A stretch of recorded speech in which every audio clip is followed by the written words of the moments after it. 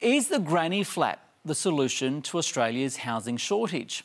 Over the next 5 years, the market will be around 106,000 dwellings short because of a surge in migration, rising home values and a lack of government intervention. But analysts at CoreLogic say across the country's 3 biggest capitals, there are more than 655,000 suitable sites for a granny flat, offering opportunities for both renters and owners.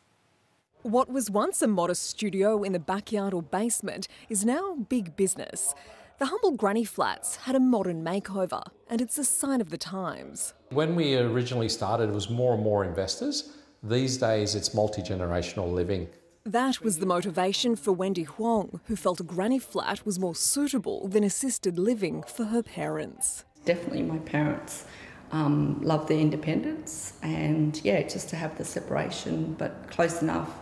A new report from CoreLogic has pinpointed lots across our country's 3 most populous states that meet requirements for a secondary dwelling.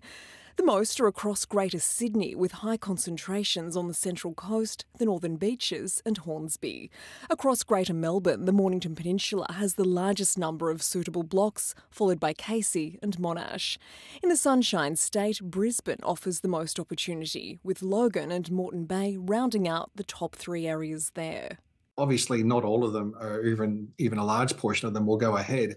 But at the very least, this is an opportunity to deliver fairly fast supply to the marketplace at a time when we know there's a fairly immediate need for more housing supply. Many can be completed in under 6 months and are generally cheaper than a new build house. Granny flats start at about $135,000, so it's a really good cost-effective option.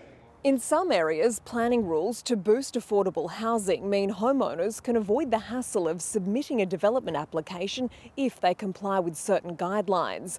But some experts caution granny flats aren't always a good investment, particularly when it comes time to sell the property. It's more a case of if it suits someone great, they'll keep it and that will work for them. But typically I think it's going to be more of an impingement on their privacy and their quality of lifestyle. In some cases, homeowners may not recoup their outlay, particularly if the granny flat takes up a significant portion of the backyard.